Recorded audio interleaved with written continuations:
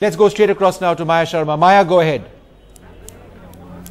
Well, Vishnu, what we are hearing, again, we are still waiting an official on-the-record comment, but what we're hearing, that there has been a conviction, and at 3 o'clock is what we're waiting for, that we're actually waiting for the sentencing. That, I must say, is not on record, on camera yet from the lawyers, but that is the word that is coming out from the court at this stage, that there has in fact been a conviction, that it is not good news for Jayalalithaa. Still waiting for official confirmation to come out, for a lawyer to actually come out and tell us so, but that is the indication we are getting from the court.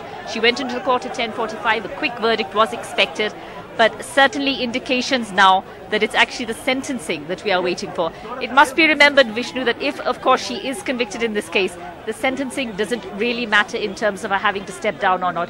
Even if it's just a fine that she is subjected to, that means that she can no longer continue as Chief Minister of Tamil Nadu, that she has to step down. But indications now from the court, still not on camera, still not on record, but indications now that there has in fact been a conviction in that disproportionate assets case of Jayalalithaa. At 3 o'clock, the sentencing in that case is expected. Still no details as to, of course, what will happen after that.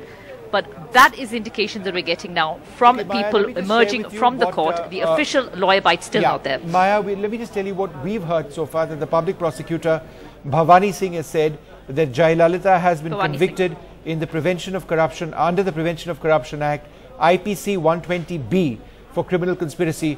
I'm just trying to get our legal correspondent, Arunachalam Vaidyanathan, on the phone line. If we can just raise Vaidya to get a few more details of what this implies. But Maya, this is what I'm hearing now.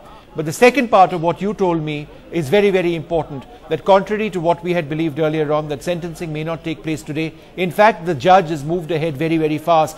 He wants to go in for sentencing, and so the reason for the delay is not because the verdict has not been announced. The verdict has been pronounced. It's the sentencing process which is taking place on the very same day. Assuming that all of what we are reporting now is accurate, that she is in fact being charged for criminal conspiracy, there is a possibility that she could be transferred to a jail even today.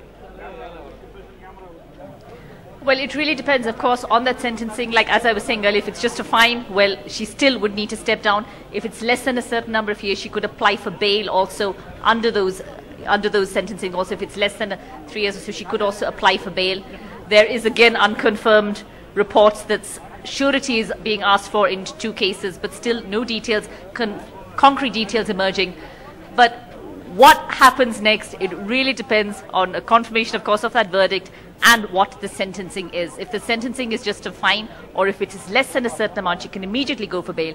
In previous cases as well, where she has been convicted, she has approached higher courts and been acquitted as well. Her legal team will have everything in place for her to seek relief, to see that she does not have to spend a night in jail. Her legal team will be in place, but certainly we are waiting now for news from that court from after 3 o'clock, where indeed, if what the reports we are hearing from Bhavani Singh, public prosecutor, saying that that conviction is done, sentencing is awaited, then just after 3 o'clock we should be able to find out what it implies. What it implies, of course, the immediate implication is that she would have to step down as Chief Minister.